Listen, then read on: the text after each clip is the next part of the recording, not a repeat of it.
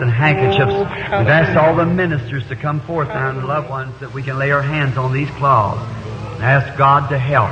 Thank you, Jesus. Heavenly Father, this church with one accord are coming to Thee asking for these handkerchiefs to be anointed with the Holy Spirit, that when they go forward to be laid upon the sick and the afflicted, may each one be healed as we pray with one accord, asking for God's divine mercy for the sick and the afflicted according to the Scriptures and the riches of Jesus Christ and His grace. We ask it in His name and for His glory.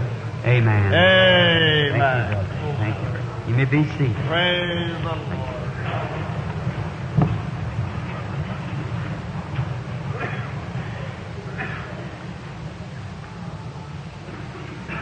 This has been a mighty short 2 weeks to me, knowing that tomorrow it ends this meeting. I was just telling Brother Shores how I appreciate his fine cooperation, and all the brothers and all the sisters and all that's come in, the Four Square Church of God, Jesus' Name, Church, Faith Tabernacle, and all of them, assemblies, and everyone. We sure appreciate your cooperation. And now, tomorrow, there's visitors here, and I want you to find these churches where your own church of your own denomination, and go there, a church of your choice, wherever you wish to go. There'll be services at all of them tomorrow. And now, we're just here kind of come in like this and to visit. And of course, if you have no church, we'd be glad to have you tomorrow night. But if your church is having service tomorrow night, that's your duty. It's your post of duty at your church. We never want anyone to shirk their own church. We never want anybody to take money if they would put in their own church to sponsor one of these meetings. No, sir. That your tithe and offerings goes into your own church. If you feel to help in one of these meetings or something, after your own church is taken care of, that's fine. But we never want to take 1 cent from any church. We are trying to help that church. We're trying to do all we can that you'll be a better member of that church. No matter what church it is, we want you to be a real loyal member and serve the Lord Jesus with all your heart. Now, and then tomorrow night is the closing service. And did you like last night's healing service? You like that kind of? Well, how would you like to have another one tomorrow night? Would that be fine? All right. Then I'll have them to give out prayer cards again tomorrow night about 6 o'clock, as usual, or whatever time what is it, about 6 o'clock? 6 o'clock. All right, 6 o'clock. And so they'll be here to give out the prayer cards tomorrow night. And we'll pray for the sick again tomorrow night in a prayer line. Anybody can have them. They're without cost. They don't cost you a penny. You just come, they're free. That's the reason I have my own son giving them out.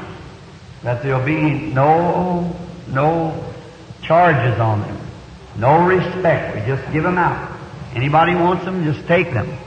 Sometimes when we're having, then I asked him also that when we're having lines where we have to just call up a few, I asked him to get up before the audience and mix all those cards together. And then just give them, because no one, to make it double sure, no one knows where the prayer line's going to start in that meeting. I don't even know myself. That's the truth. I stand here, and where the Lord puts upon my heart to start from, there's where I start from. I used to have a little child to come up and count. And wherever it stopped, I'd start from there. That didn't work so good. You know, Mommy had Junior stop just exactly where her number was. So we're still dealing with human beings. It was cute, but it wasn't just right for the people. And so then we go down, first of the meeting, we give out all the prayer cards. That's when they had big meetings, and they were maybe hundreds of them give out. Well, then no need of anybody coming after that first night. If we was there 2 weeks, I'd never get through all them. About 6 or 8 a night, 10. They never get through them. So that didn't work. People, if they wasn't there the first day, had not a chance to get in the prayer line. This way, everybody comes. Everybody's got the same equal. And we try now just to go through the line, pray for the whole group, and anybody wants to be prayed for. I think that's the best we can do. explaining faith, that it's your faith that heals you. Now, I want to read tonight, if you're keeping track of the Scriptures, I want to read out of the book of the Revelation of Jesus Christ, which that's what it is, the Revelation of Jesus Christ, the 3rd chapter.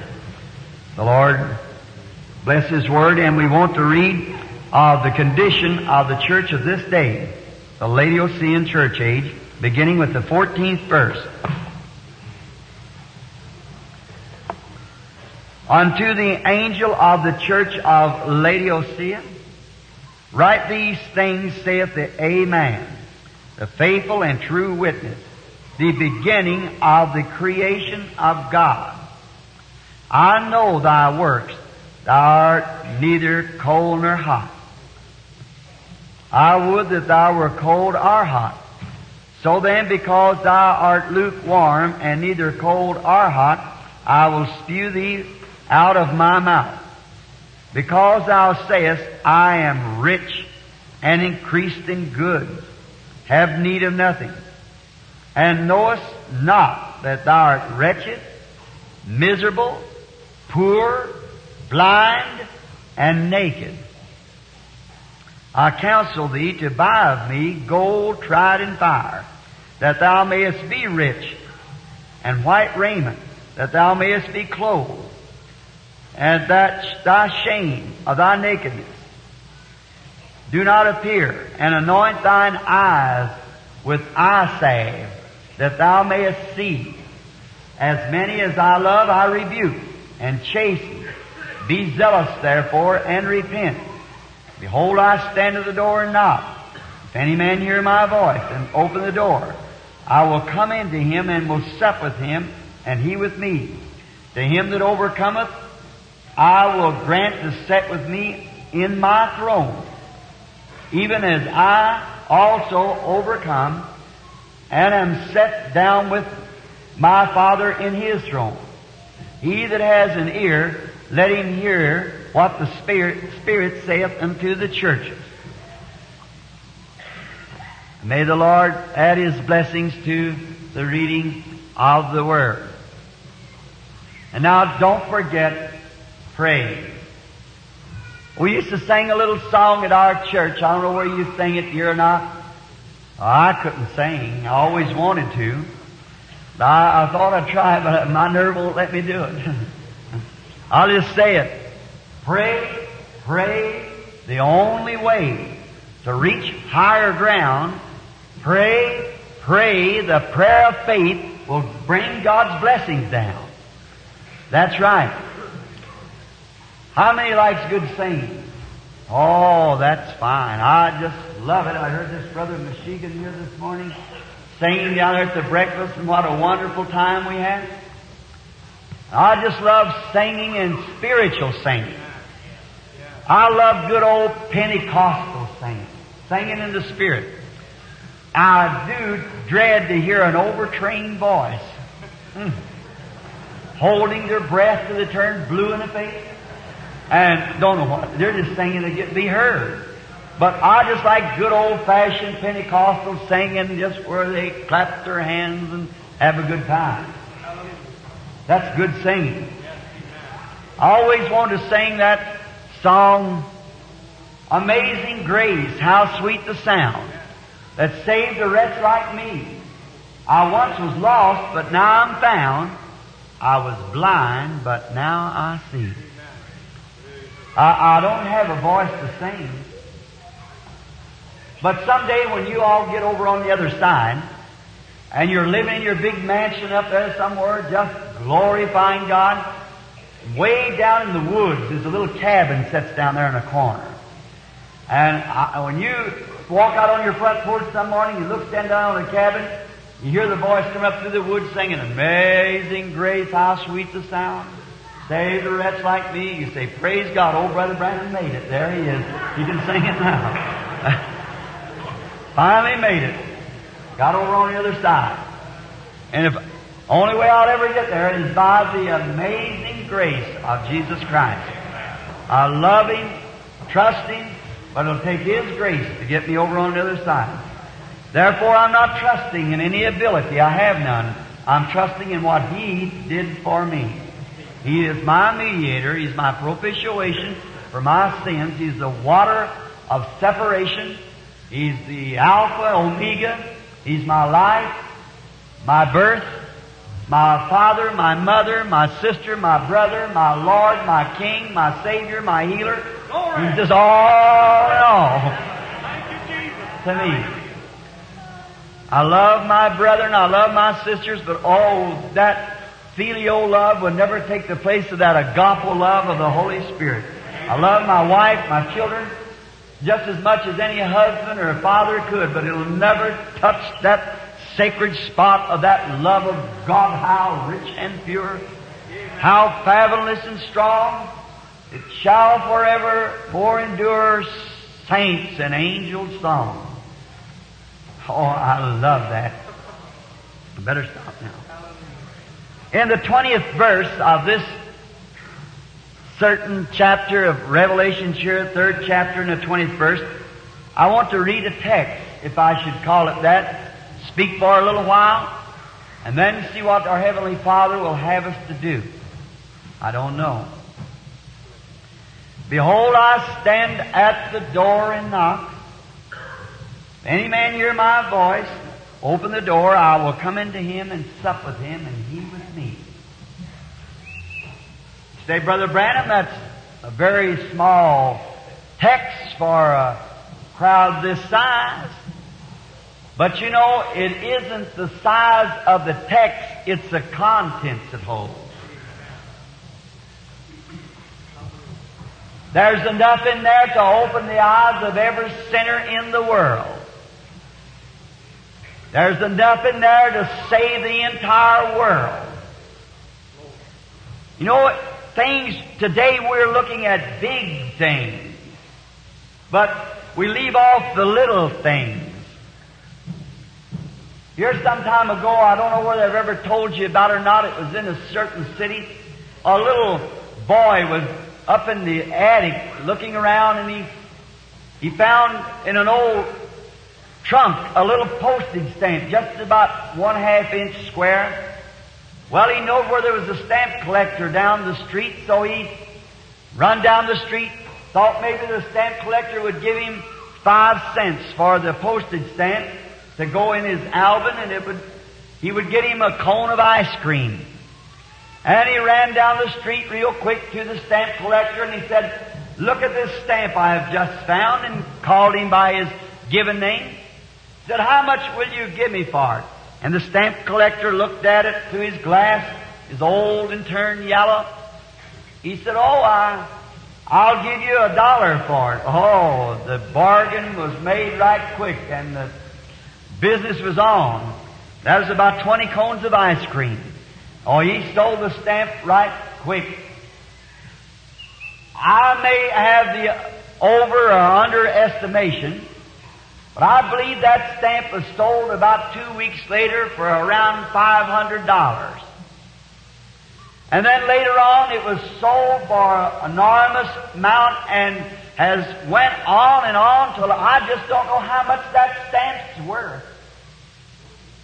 It's one of the most valuable stamps there is in the collector's album. What made it so valuable? It wasn't because of the size of it. It wasn't because of the paper that it was written on, because it had already turned yellow. But it's what was on it that counted.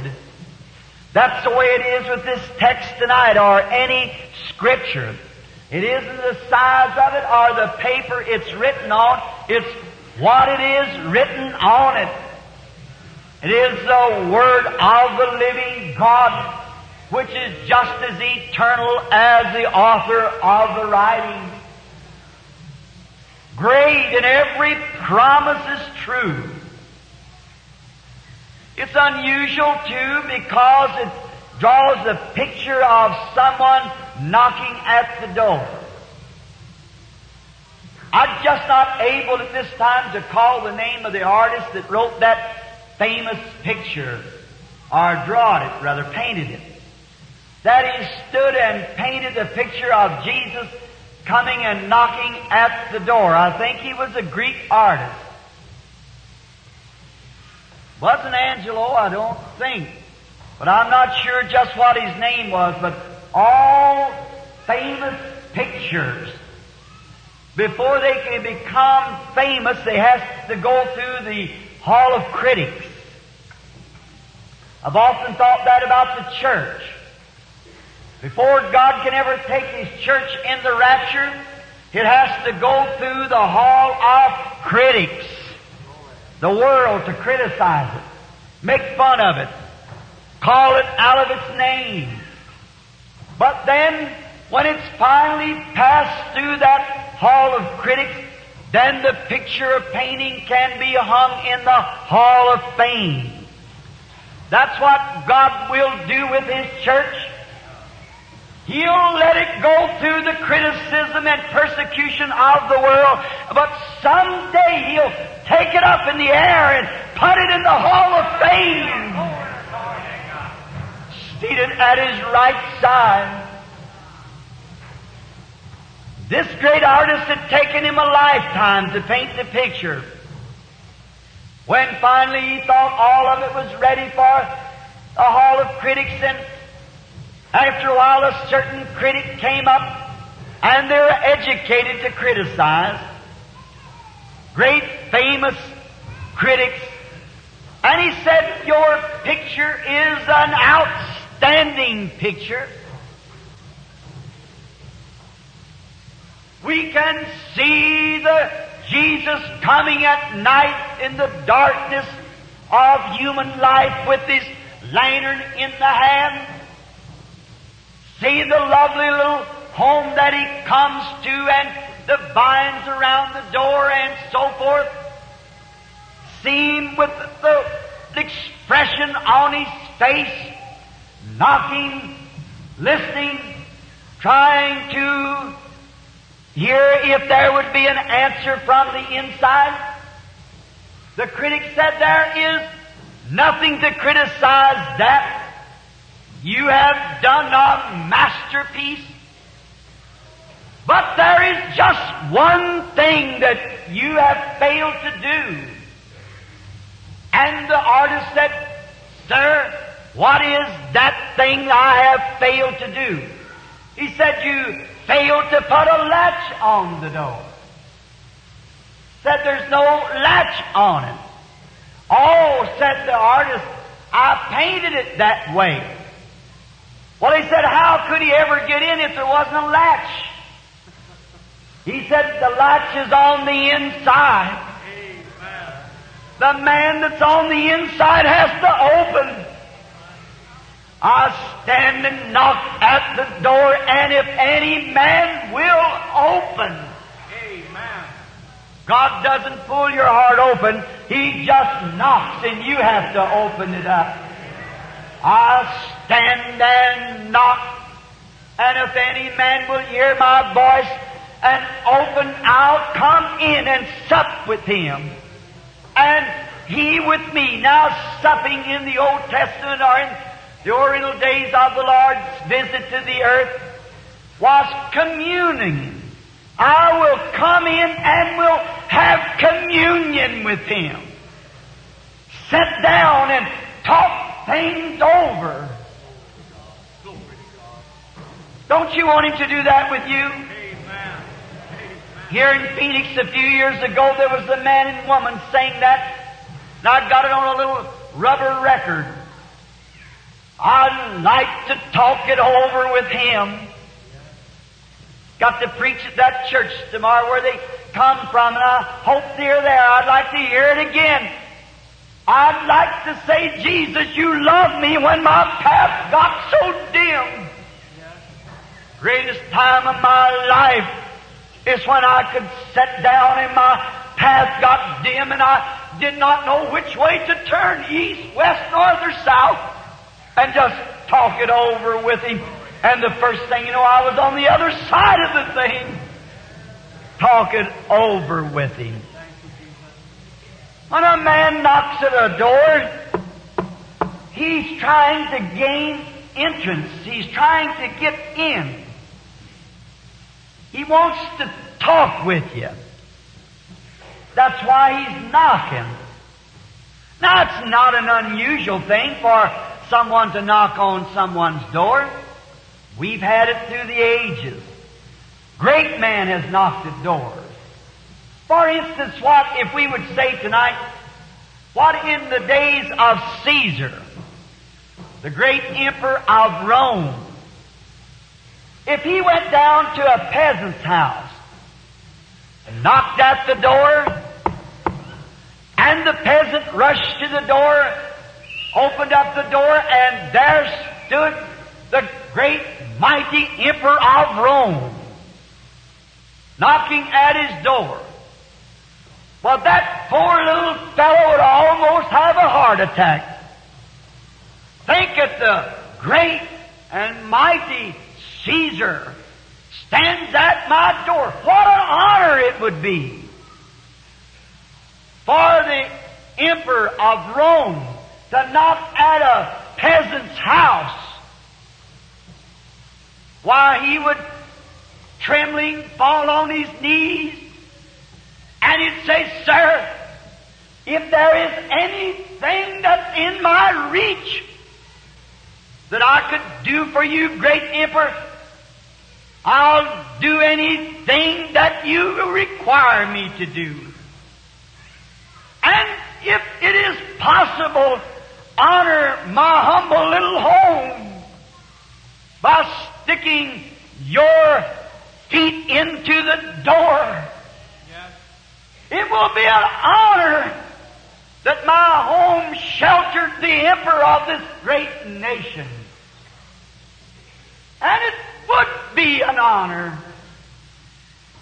Or in the Germany, the late dictator Adolf Hitler, in the days of his greatness in Germany, if he'd have went to a German soldier's door and knocked at the door, and the little soldier would have run to the door, not knowing who it was knocking, and pulled the door open, and well, if he'd seen the great Adolf Hitler, the fear of Germany, standing there, that little soldier would have come to attention, give him the German salute, with his lips trembling and tears running down his cheeks. He'd have said, "Great fear of Germany, you have honored my home. Come in.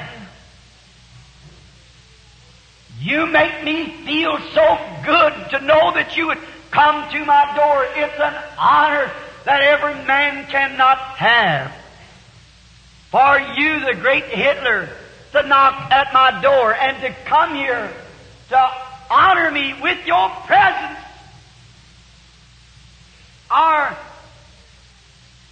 if President Dwight Eisenhower, our most beloved president, if he would come here to Phoenix tomorrow and would come to the house of the best Democrat there is in Phoenix, it would be an honor to you. Though you would differ with him in politics, yet he's a great man. He's the President of our United States. He's an honorable man. One of the highest honorable men there is in this nation is our beloved President, Mr. Eisenhower. Just recently, the Queen of England made a trip over here. What if she would have come to Phoenix and went down to your house and knocked at the door, and you'd have opened the door, and there stood the Queen of England at your door? Though she has no rule over you, you're not in her domain, but yet you'd have been honored to have the greatest queen on the earth standing at your door to pay you a visit. You would have said, "Queen, come into my house. And if there is anything here that you are seeking, oh, it would be a privilege for me to give it to you." Sure, she's a great woman. One of the greatest queens on earth today is the Queen of England. If she'd have asked you for some little something that you cherish with all your heart, you'd have still give it to her. It'd have been an honor for you to do it. No matter what you valued it at, you gave it to the greatest queen in the earth. See, it depends on the importance of the person at your door. I want to ask you something. Who's more important to knock at your door than Jesus Christ? Where is there a greater person that can knock at your door than Him? And He's knocked at more doors than all the kings there ever was in the world or ever will be. Amen. And turned away more than any ever was ever turned away. I stand at the door and knock. The God of glory. Now, perhaps if Mr. Eisenhower would knock at your door, he probably would want you to vote for him. Or he might have something else to take from you, some favor for you to do for him. The Queen might understand that you have a certain relic that you value, and she'd like that. Wants to take something from you. But it isn't so with Jesus. When He knocks, He wants to give you something. Amen. The best thing that could be given, that's eternal life. Amen. That's the reason of His knocking. Why would anyone turn Him away? I'll stand and knock, and if any man will open, I'll come into him, and will sup with him, and he with me. He wants to heal you, wants to forgive your sins. He wants to do something good for you, and yet people turn Him away more than they would President Eisenhower. Now I want to say something like this. If President Eisenhower would humble himself, or the Queen of England, and would come to your house and knock at your door, you'd brag about it to everybody. You'd want everybody to know that the President come to your house. And yet Jesus can knock at the door, and we're ashamed to tell anybody about it. Ashamed of the Lord Jesus when He knocks and trying to give you something. Take the nation's attitude. Take Phoenix attitude. If President Eisenhower or Mr. Nixon, our lovely Vice President, would come to Phoenix and go visit your house and knock at your door, it would be on international news. And he would get praises for humbling himself. All the poor people in your neighborhood and around the country would appreciate knowing that that great man humbled himself to come to your door or my door. And yet Jesus knocks night after night, even to bootleggers, prostitutes, harlots, and He's cast away as some fanatic. What's the judgment going to be? Oh, you might say to me, just a minute, preacher. I've already accepted Jesus into my heart. Maybe that's just what you've done. Accepted Him into your heart. But did you know when He gets into your heart, how welcome is He after He gets in? If I come to your house and I knocked at your door and you give me the right hand of fellowship and told me to come in, and then said, you stand right there. Don't you go to meddling around in my house. Well, that's about the way some people accept Jesus. You know, there's more than one door to the heart. There's doors, little compartments in the heart. That's where you live at, in these little compartments. And then what if we look over some of them compartments and see what they are? Now think of it. What if you come to my house and you knock at the door and I come over the door, I say, come in, and you come in. I said, now looky here, I don't want you meddling around in my house. You stand right there and tell me what you want. But don't go to fooling around in my house. You wouldn't feel very welcome. I wouldn't feel welcome at your house. If you welcome me in, I expect you to say, come in, Brother Branham. So glad to have you. The house is yours. Take over. Do what you want to. Oh, I'd just do that. Come in, take off my shoes and lay across the bed. Go out to the refrigerator and get me a great big sandwich and lay there and eat. I'd feel at home. That's the way Jesus wants to do in your heart. Hallelujah. He wants to feel at home. But we got him closed off to a lot of things. Now, Jesus, I'll tell you why I'll let you in my door. I don't want to go to hell. I want to be saved at the end of life. You can come in the door, but now don't you go to meddling around. When you get in the human heart, let's think this, that over on the right-hand side, there's a little closet, a little door. That's a hard one that most people don't want anyone meddling with, and that's called over that door, the door of my private life. Now, Jesus, I'll let you in. But don't you go to meddling with my private life.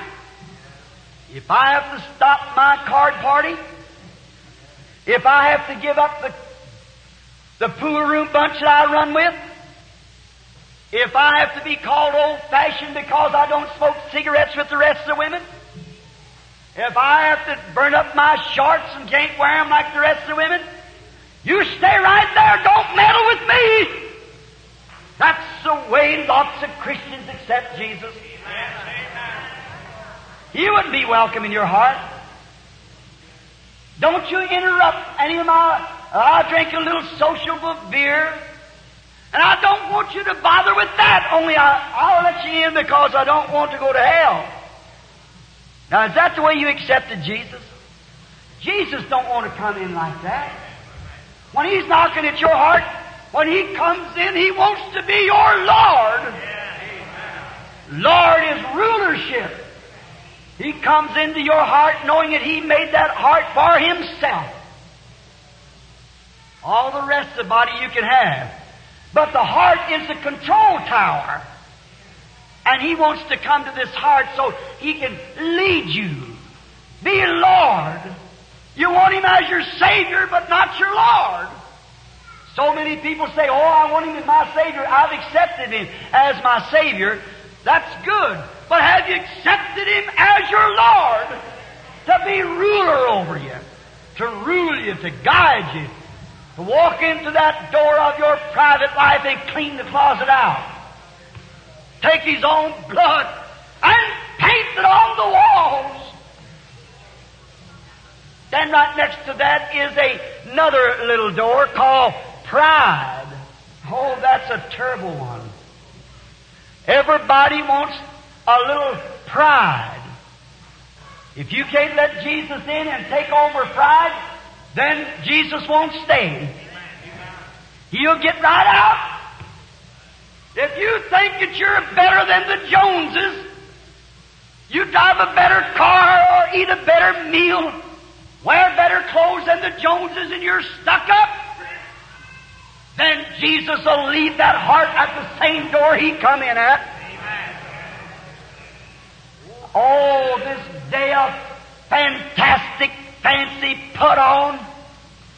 I'm glad for people who has in a way that's a surrendered heart that Jesus can come in and be Lord and God and Savior and Controller.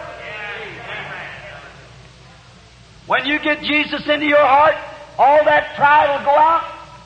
I'll tell you what it'll do for you. A good old-fashioned baptism of the Holy Spirit will make a pair of overalls and a tuxedo suit, put their arms around one another and call each other brother. It'll make a calico dress and a silk one hug one another and say, sister. That's what Jesus does when He's Lord. But He's just Savior. Well, that's not enough.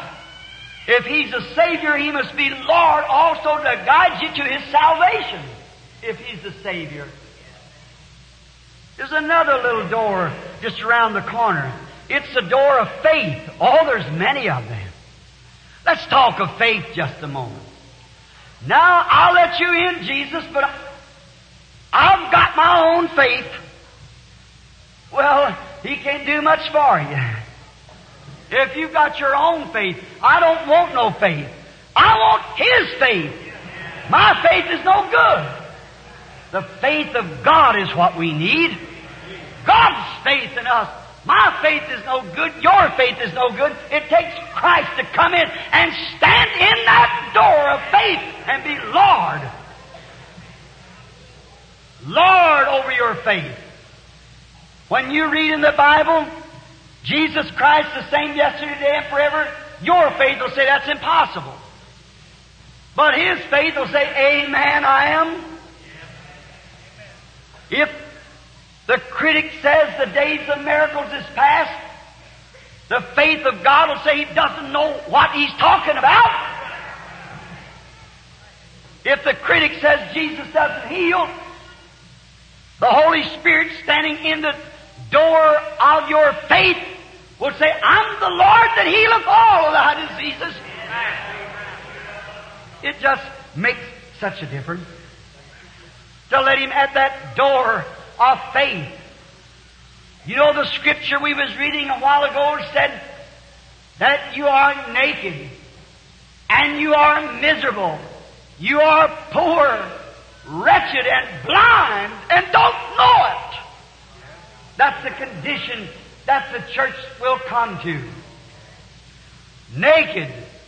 Would you imagine a man on the street naked and doesn't know it? If the man knows it, he'll help himself. Or the woman on the street. Or someone who doesn't have on clothing. And if they know that they're that way, they'll try to help themselves.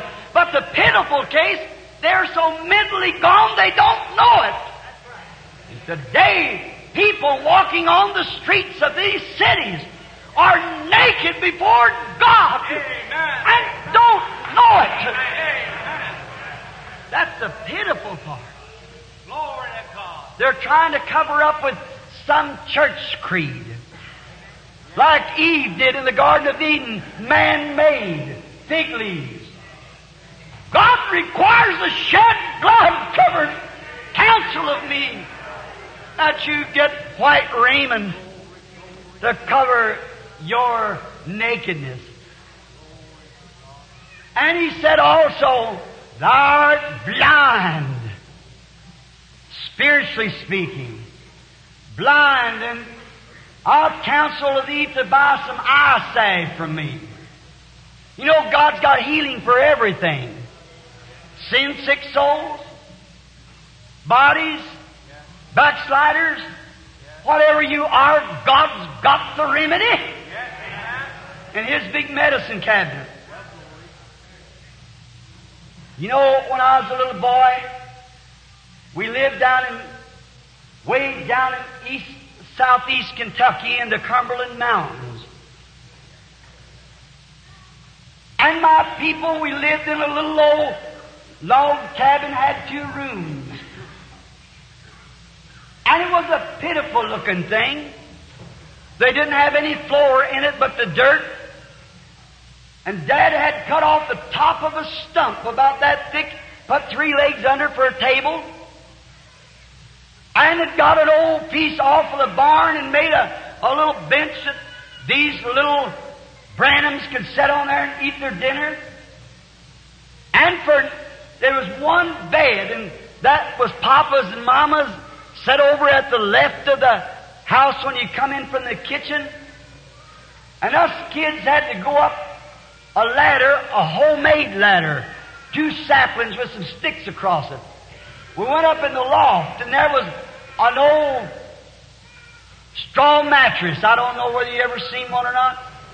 An old feather bed. And they had clapboard shingles on it, and this put on in the light of the moon, and they'd turned up. And the old chinking out of the logs, Mama would have to put a piece of canvas over us kiddies at night, for the snow blowing in would give us colds. And sometimes, like little boys, there was 9 of us, how we'd wiggle out from under the cover, and they would, of a morning, our eyes would be all closed from cold. Mama said it was matter in them. I don't know what it is, but she called it matter. They'd stick together. Get cold in your eyes. Grandpa was a hunter. Trapped and hunted all his life. Grandmother was an Indian, Cherokee Indian. And we had a cure-all at our house. That was coon grease. Raccoons. Grandpa would catch them, then he'd render the fat out, put it in a can, and it was good for croup or sore throat or a bruised toe, anything. It was almost a cure-all at our house. So when Mama would come to the steps, and I was the oldest, and she'd say, "William, come on down." I'd turn over to my brother Edward, which is gone on now. I called him Humpy. And I said, "Wake up, Humpy." Mama's calling and said, "I can't get my eyes open." I said, "I can't either." And all the little boys couldn't get their eyes open nearly because there'd been a draft across there. We'd gotten from under the cover, the protection, and it'd give us a cold, and we had matter in our eyes. Mama said, "That's all right, honey. I'll be up just in a few minutes." And she'd get the coon grease and set it on the stove and get it all hot. And we eat the raccoons herself. So then she'd get this coon grease hot and come up and massage her eyes with it till all the matter went out. Believe it or not, she fixed us up with it. We got all right. That might help open up the eyes, your natural. But we've had a cold spell too. Many Christians has got from under the cover, under protection of the Lord Jesus. There's been a draft across the country saying that the days of miracles is past, and healing services and all this Holy Ghost stuff, there's nothing to it. You might have got caught in the draft. Got your eyes all closed up to the things of God. When the angel of God comes here in the last days to reflect the light of the coming of Jesus, you might not be able to see it. I wouldn't prescribe coon grease, but I know there is some eye salve that God has. It's called the Holy Spirit, God's anointed oil from God's throne. That'll open your eyes and you'll be able to see that Jesus Christ is just the same today as He was yesterday and will be forever. God's Holy Spirit today moving in from great healing services, coming down to the positive. Jesus coming among the people and performing and doing the same signs of the nearing of the end of this age, like He did to the Jews when He told Philip he was under the tree, or Nathanael was under the tree when Philip found him, and he said, "Rabbi, how did you know me?" When he told him he was an honest man, an Israelite, no guile. When Jesus told him where he was, he fell at His feet and said, "Rabbi, you're the Son of God. You're the King of Israel," because he had opened his heart to the Spirit of God knocking that had been prophesied by Moses, their leader, saying, the Lord your God shall raise up a prophet like unto me, and it shall come to pass that ever who will not hear this prophet shall be cut off. And practically the whole nation was cut off. God knocked. The church looked and said, you know that man's a fortune teller, Beelzebub. Jesus said, you say that about me, I'll forgive you. But someday the Holy Spirit will come, and to speak one word against it will never be forgiven. Don't you see the church is cutting herself off again? And not opening their heart and letting the Holy Spirit come in. Did not He say to the woman at the well, go get your husband? Samaritan had never seen him, but they were looking for him. And she said, I have no husband. He said, well, you've had 5, and the one that you're living with is not yours. Her heart come open. She said, sir, you must be a prophet. We know the Messiah's a-coming. Oh, my. That woman knows more about God than a lot of preachers does. That's right, though, in her ill fame, she had a heart that could open when God knocked at the door. She knowed the Holy Scriptures that the day was at hand. She said, I know that Messiah cometh. We know that. And when He comes, He'll do this. He said, I'm He that speaks to you. Right into her heart He went. Down through the city and said, come see a man who's told me the things I've done. Isn't this the Messiah? Did not this same Messiah said, just before He returns, that the sign that was given to Sodom and Gomorrah would return again in the age of the Gentiles? Christ knocks at the heart, same yesterday, today, and forever. His Word speaks it. His Spirit confirms it among the people. Why not open up our heart and let Him come in and be Lord? He's so good to us, and yet we are so cruel to Him.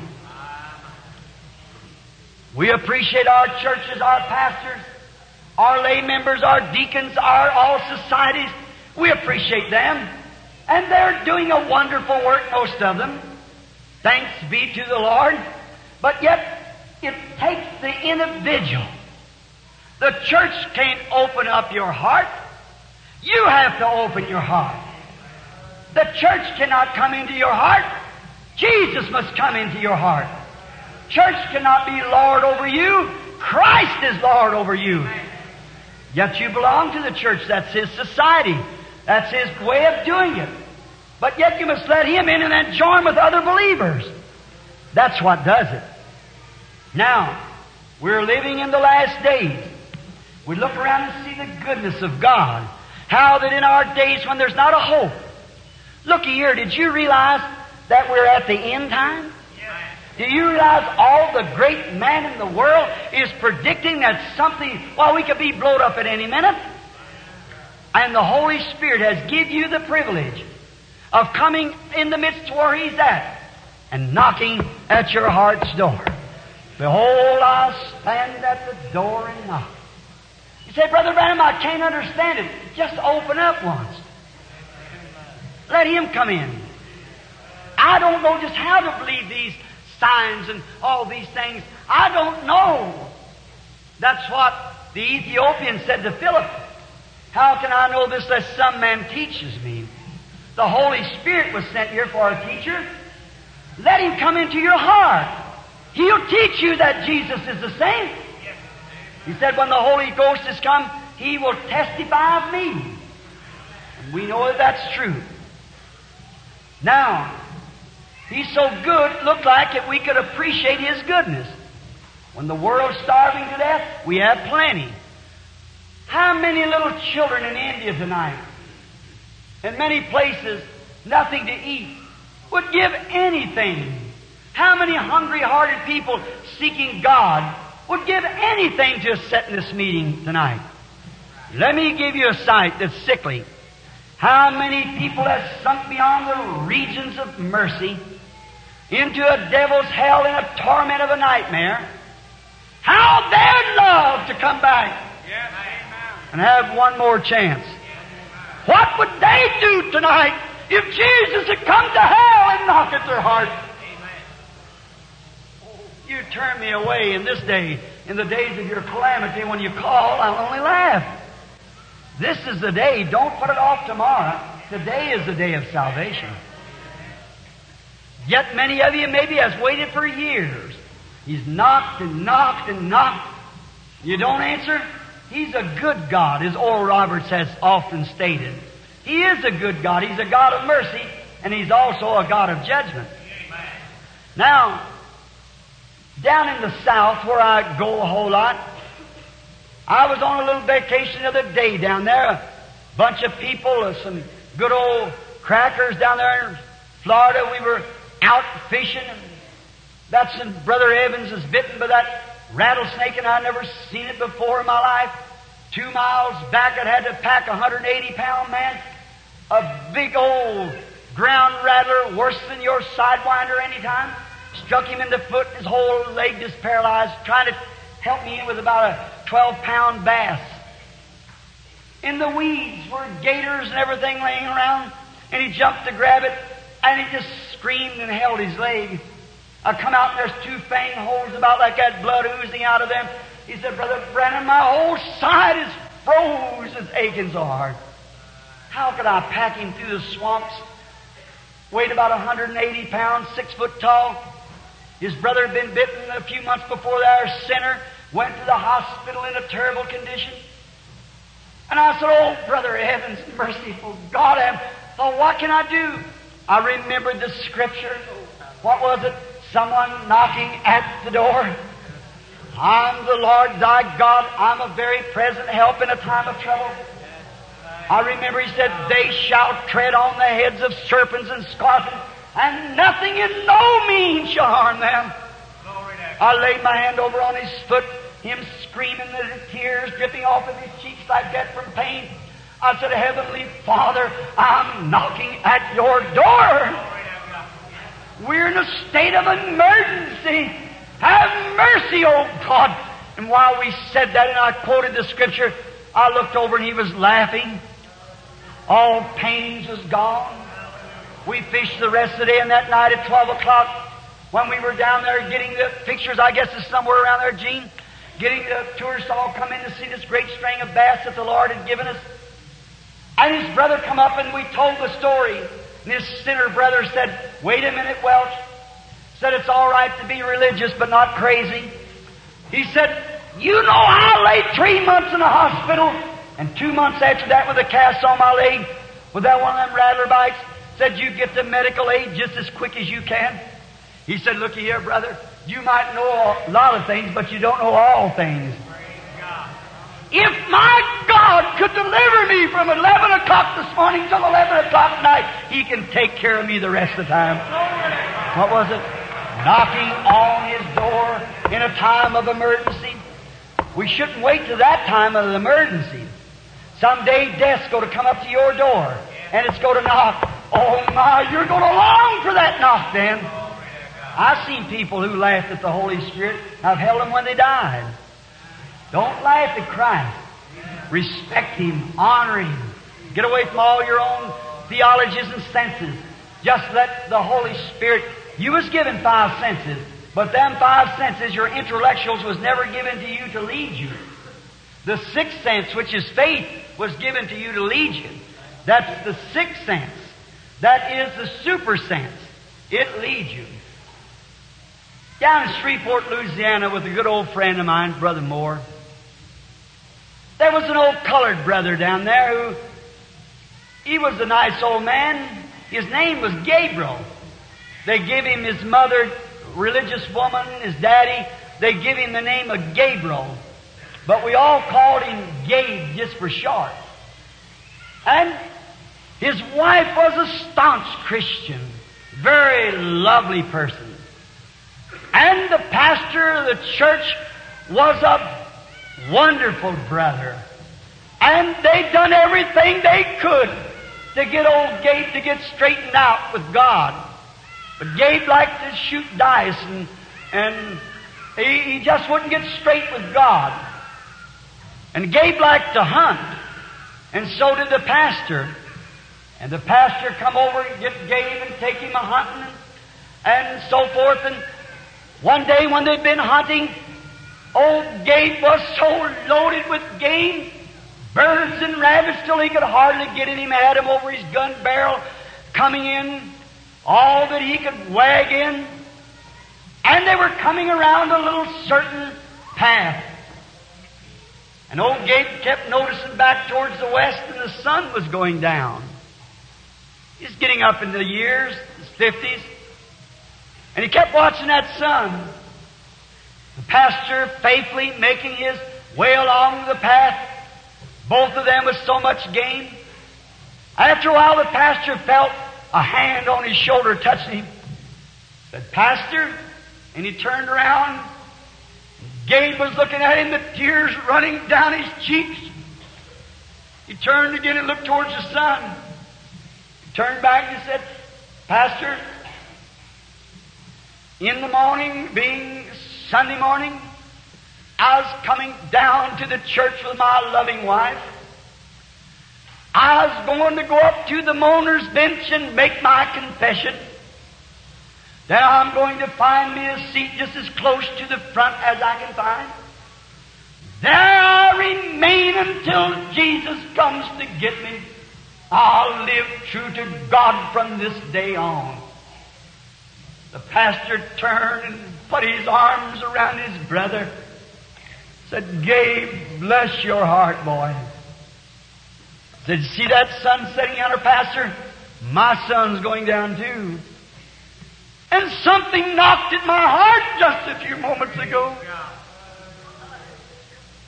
He said, "What sermon did I preach, Gabe?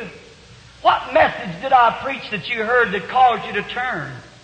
Or what hymn did the singers sing that caused you to turn and give your life to the Lord Jesus?" He said, "Pastor, I've heard you preach a mighty good sermon many times. I've heard the choir sing till it looked like they had the anthems of the angels." He said, "It was all so good." He said, "But that's not what done it, Pastor, altogether." He said, "I was coming along here thinking how good He is to me. Just how good." He said, "You know, Pastor, I'm a poor shot." He said, "I couldn't hit nothing. And we was needing food at our house. And just look at all this game that He's given me. Surely He must love me or He wouldn't do it for me." He said, "I turned around to say thank you. And something knocked at my heart and said, the sun of your life is going down." He's good to us. Gabe done just what he told the pastor he would do, and as far as I know, he's still a charter member of that Pentecostal body of believers down there. Because he looked out and seen the goodness of God, and something knocked at his heart and said, "Gabe, I give you them things. You couldn't hit nothing. I give them to you." I want you to ask tonight, who gave you your automobile? Who give you that good meal you eat tonight? Who give you these nice clothes you're wearing?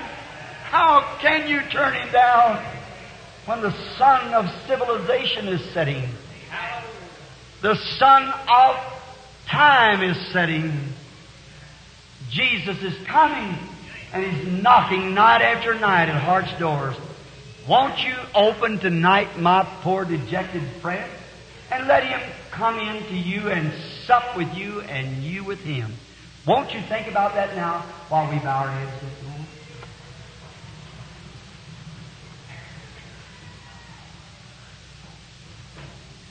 I ask that you'll be very reverent now. The Holy Spirit might find its place in the heart. How good is He to you? Look laying here in the hospital. Look at that close call a while ago in that car. Think of the time when you said to that little one or that mother, "I'll meet you across the sea yonder, Mama, Daddy, husband, wife, brother, child." And yet He's blessed you and you're able to be here tonight. That comes from God. While you have your heads bowed, I wonder if someone here tonight in this visible audience would like to say to Jesus, Lord, you've been so good to me. I want you to come into my heart right tonight. Don't let day break in the morning without you coming to my heart. I want to talk it over with you. I know we're at the end time. Our science says we are. Our nation knows we are.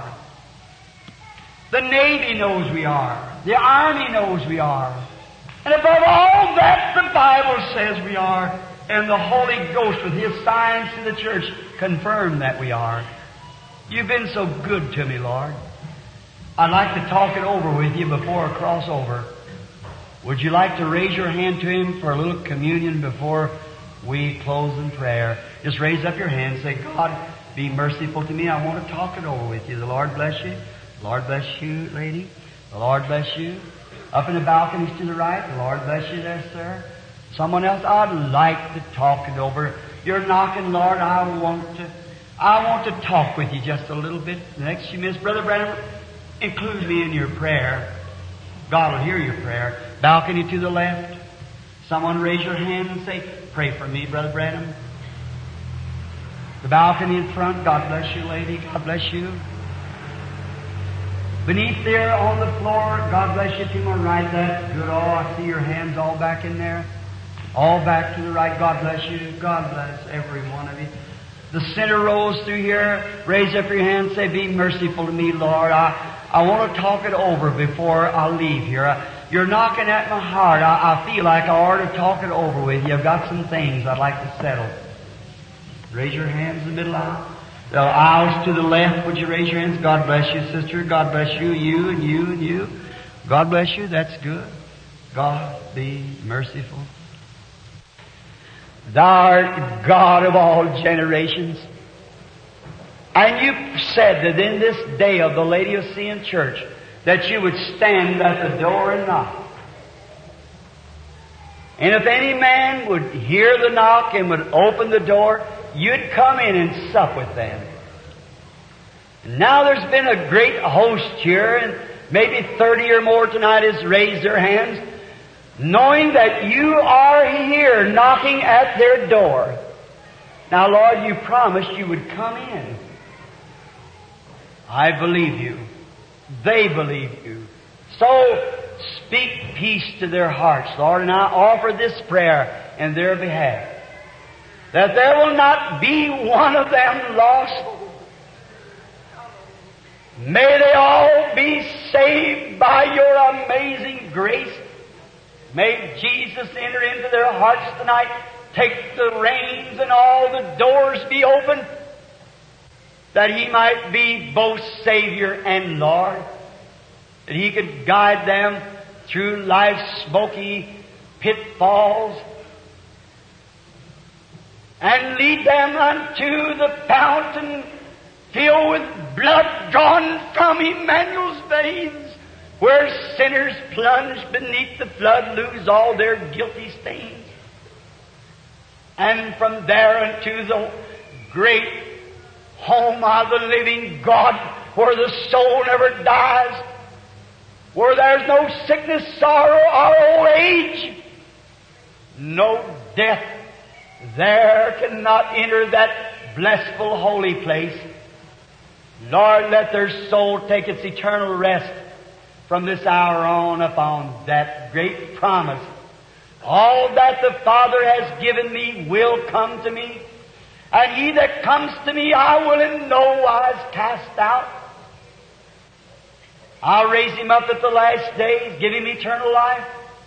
And again it is written, he that heareth my words and believeth on him that sent me hath present tense eternal life, shall not come to the judgment, but pass from death unto life. Grant it, Lord, I commit them into thy hands now.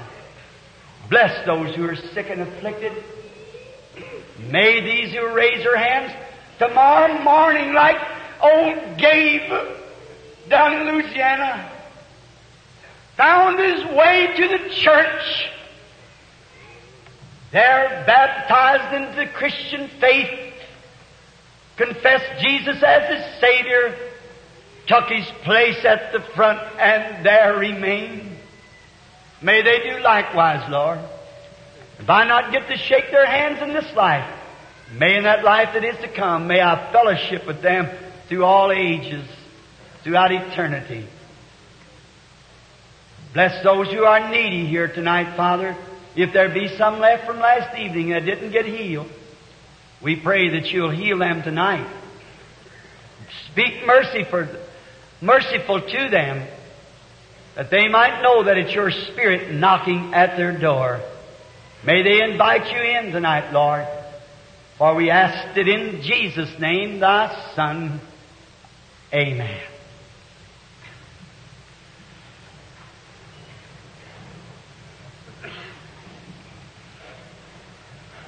There is a fountain filled with blood drawn from Emmanuel's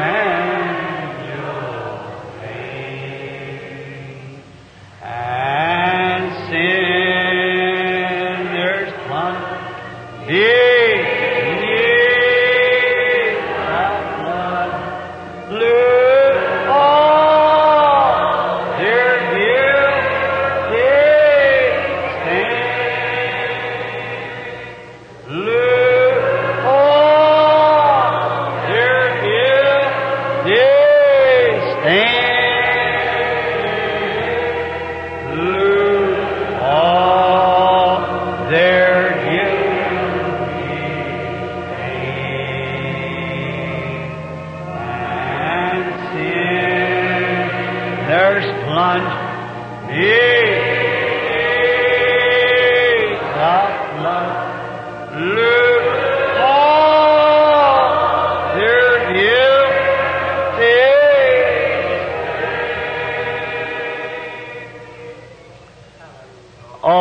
Don't you love Him? Isn't He wonderful? Amen, amen, amen. So good. So full of mercy and goodness. How great Thou art. How good He is. Let us all, just in the spirit of worship now, sing this verse. The dying thief rejoiced to see that fountain in his day. There may I, though vile as he, wash all my sins away. Let us sing it now. All right, Brother Creechy, all right. The dying thief rejoiced to see that fountain in his day. And there may I, though vile as he, wash all my sin away. Wash all my sin away. Wash all my sins away. And there may I, though vile as he, wash all my sin away. Oh, don't you love that good old-fashioned sweetness of the Holy Spirit? Oh, my. Oh, I just love that. Let's sing peace, peace, wonderful peace coming down from the Father above. Do you know it? Peace, peace, wonderful peace coming down from the Father above. Sweet over my spirit.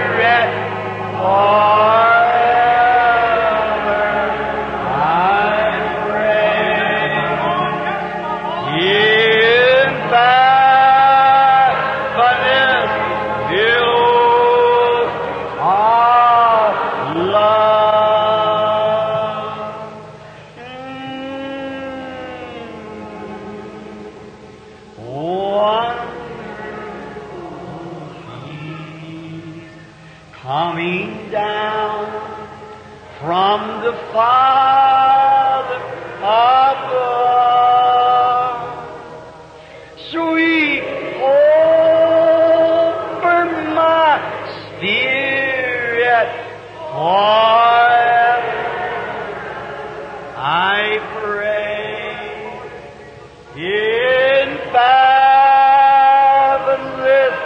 billows of love.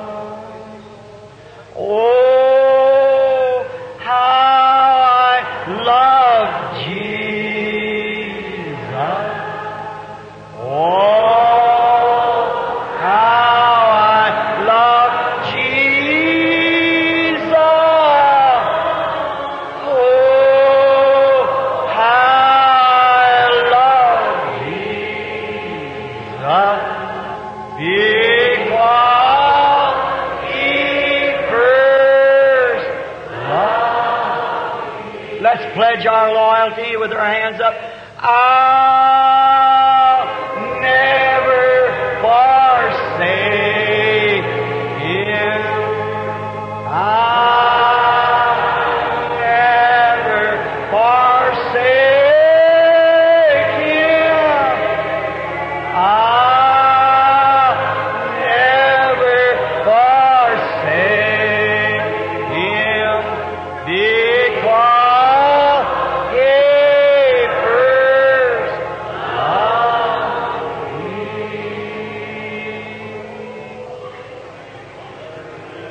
Oh Lord, great Jehovah, how we love You tonight, because You first loved us and so loved us when we were sinners, that You gave Your only begotten Son, that whosoever should believe on Him would have eternal life. This that we know we pass from death unto life when we have fellowship one with another and love one another, and the blood of Jesus Thy Son cleanses us from all unrighteousness. Father, let the Holy Spirit wave after wave sweep over our souls and cleanse us from the things of the world. Come into our hearts tonight, Lord, and not only to be Savior, but be Lord. Take our intellectuals and cast them from us, Lord, if they're contrary to Your Word. Let us see only Jesus and Him crucified. Let us walk not according to our guidance of our mind, but by the guidance of the Holy Spirit. Grant it, Father. Sanctify this group of people tonight who's been sitting present. May they never forget the doors inside of their hearts. Now may the Holy Spirit come and reveal Himself to us. God, if we found grace in Your sight, let Him come now and prove that You are here with us in this last day. You are the door to the sheepfold. You are the coming King. You are the Lord of glory, the God of Abraham, the rose of Sharon, the lily of the valley, the morning star, the Alpha Omega, the beginning and the end, He that was and which is and shall come, the root and offspring of David. Oh God, You are Counselor, Prince of Peace, Mighty God, Everlasting Father. You're the Savior, the Healer. You're all, Lord. We love You and we cherish You and we throw all of our heart open, Lord. Let the King of glory come in. Lift up ye everlasting gates and be ye lifted up. And let the King of glory come in, taking full possession as Savior, as Lord, as King, as Director, as Governor, as Giver of peace, as Director of our past. Grant it, Lord. We ask that in the name of Him that taught us all to pray like this. Our Father, who art in heaven, hallowed be Thy name. Thy kingdom come, Thine will be done, on earth as it is in heaven. Give us this day our daily bread, and forgive us of our trespasses, as we forgive those that trespass against us. And lead us not into temptation, but deliver us from evil. For Thine is the kingdom, and the power, and the glory, forever. Amen. The goodness of the Lord is with us. Oh, I would rather be here in a meeting like this with the fellowship of the Holy Spirit, sitting together in heavenly places in Christ Jesus. Oh, a fellowship of joy divine. There's nothing like it under the heavens. Jesus said, wherever 2 or 3 are gathered in my name, I'll be in their midst. The works that I do shall they do also. More than this, because I go to my Father. A little while and the world seeth me no more, yet ye shall see me. For I'll be with you, even in you, to the end of the world. Jesus Christ the same yesterday, today, and forever. Is there any sick in the building? Raise your hands that wants to be remembered in prayer. It's just everywhere. How many sick people in here that knows that I don't know you? Raise your hand. How many knows that God knows you? Raise your hand. If Jesus Christ is the same yesterday, today, and forever, He'll honor the gospel that I preach. If He isn't God, if He's dead, He remains dead. He's in the grave like the Mohammedans say. Let us see Him do the same thing that He did when He was here on earth and promised He'd do. We believe He raised from the dead. But your teaching is no more than ours. And we can produce just as much psychology as you can. Oh, they don't realize that our loving Jesus lives. Every promise that He made is true. Everything that He did. He's the high priest of our confession. He's the high priest that can be touched by the feeling of our infirmities. If you're sick, touch Him. He'll act just the same way He did when He was here on earth. The woman touched His garment and went and sat down, or wherever she went in the crowd, He turned and said, who touched me? And Peter said, well, they all touched you, rebuked him. Why would you say such a thing? He said, but I got weak. Virtue went from me. Somebody touched me. And he looked around till he found her, told her her blood issue had stopped, her faith had saved her, and she was healed. If He's the same Jesus and you can touch Him by faith, there's no garment here for you to touch. But there is a God that you can touch with your faith, with your finger of faith, the finger of God that's in you. Let it touch. Then He'll work through His branches. He's the vine. He has no lips but ours, no eyes but ours to operate here on earth. His Holy Spirit is here to energize His branches to do the same work. If a fellow took a watermelon off of a vine, and the next man went back and got a pumpkin, it wasn't from the same vine. If it did, it was artificially drafted in. But if that vine ever puts forth another vine, it'll have a watermelon. So if the first vine that come out of the branch had a Pentecostal church that done the same signs that Jesus did, the next branch will do the same thing. We drafted trees, sure. Put grapefruit on a orange tree, I think it'll bear. Yes, but it ain't original fruit. That tree never put forth it. It was drafted. We got too many drafts in today. I want the same Spirit was up on him. I preached to you about Abraham and the confirmation of the covenant.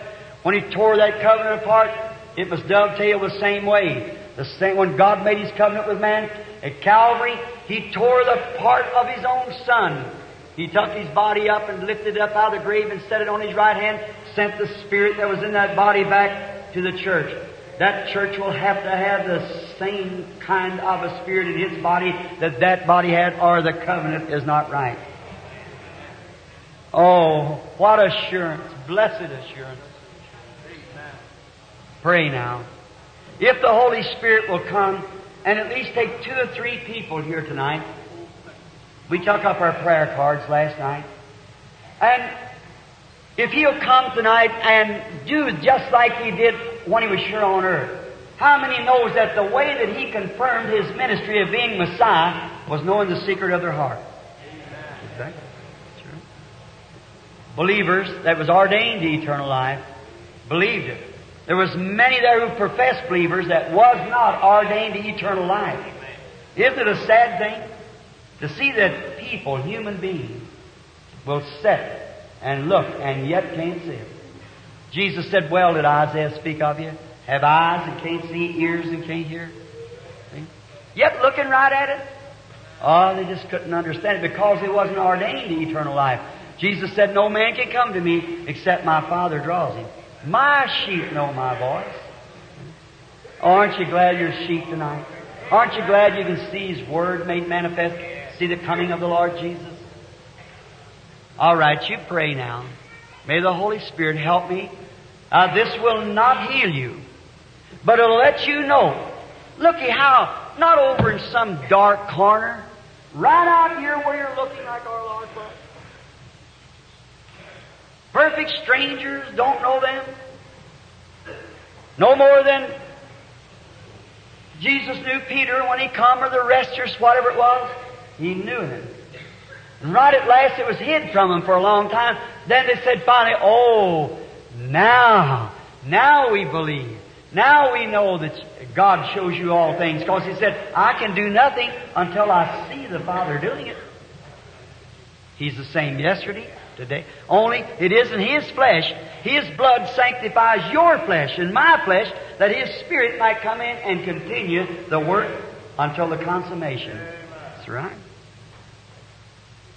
Pray. Believe. Just that you might know. I'm going to turn my back to the audience. Now remember, when I do this, don't let me get letters saying, Brother Branham, you called yourself that angel. That's wrong. I'm a sinner, saved by the grace of Christ. No matter what I did, no matter how much God anointed me, if you wasn't anointed also, it wouldn't work. It's your faith that does it. This is just a gift. Just to pull a lever back far enough to let William Branham step off of the scene so Jesus Christ can work. Now you pull your lever back far enough that you can get off the scene and Jesus Christ can work. And I'm telling you, when the spirit of life begins to battle with the spirit of death, something takes place. Darkness cannot stay in light. Neither can death stay where there is life. Something takes place. Based on what? Your faith. I'll turn my back, that you might know that the Word of Jesus, when that angel come down there in Sodom and went to the... Now remember, can you see it today? The intellectual group doesn't receive it. It isn't even sent to them. Where's it at? The called out group. The elected group. That's where it was, Abraham's group. Called out. Separated. There was believers, Lot and his group down there. There was unbelievers.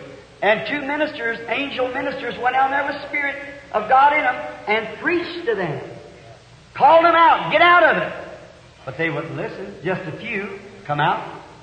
Same way it is now. But the angel had stayed back to talk to Abraham, the elect. Watch what kind of sign he gave. Said, Abraham, where is your wife Sarah? How do you know he had a wife? How do you know her name was Sarah? Said, she's in the tent behind you. He said, I'm going to visit you, Abraham. A man eating calf's flesh, cornbread, drinking milk. Said, according to the time of life, and you're going to have that child that I promised you 25 years ago. And Sarah, being nearly 100, 90, and Abraham 100, she laughed within herself, clean. He said, why did Sarah laugh?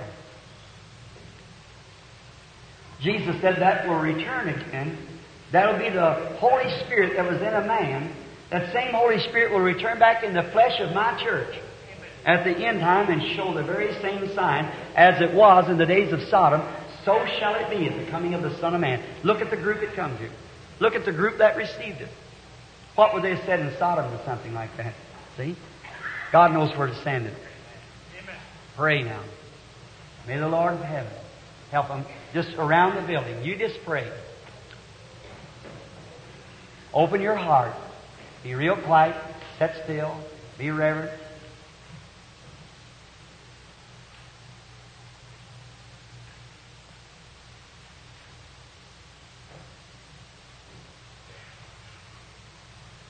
see a woman real nervous.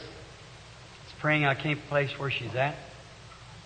Just a minute. I'll find it.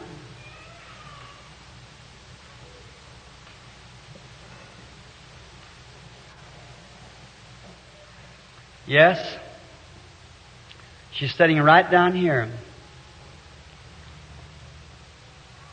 The lady on this side of her looking at me has heart trouble. She has nervous trouble. If you believe with all your heart, both of you lay your hands on one another there, and believe with all your heart. Right there, that's right. All right. God answered prayer.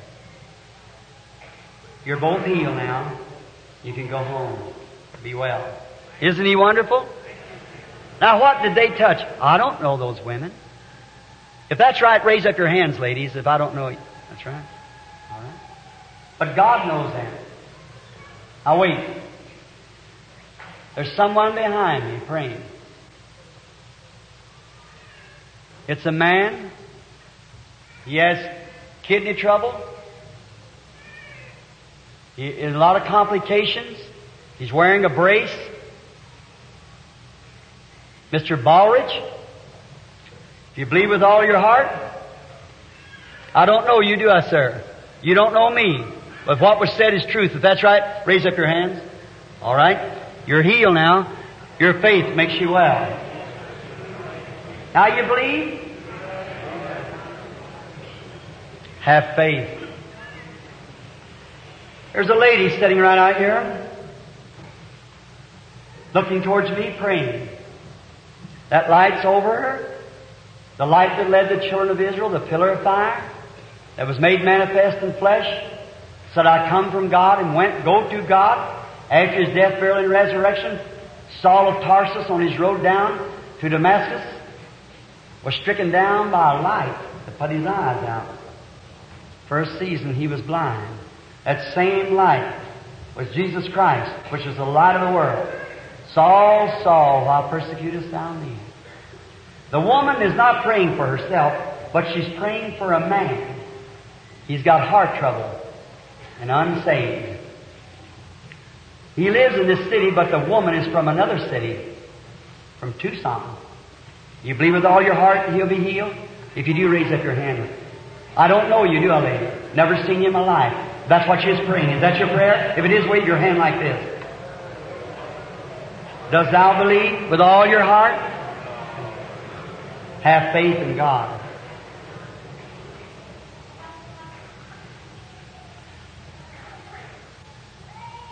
That Indian boy sitting out there on the end.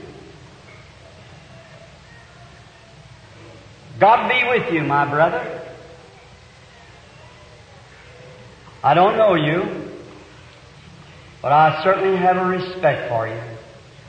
You want God to heal 2 sick children. That is true, isn't it? You believe He'll do it? You believe it He'll do it? Your mother's sitting right down below you there a little ways. Maybe that'll make you understand what I'm talking about.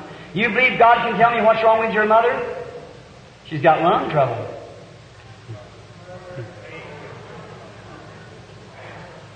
God bless you, real American.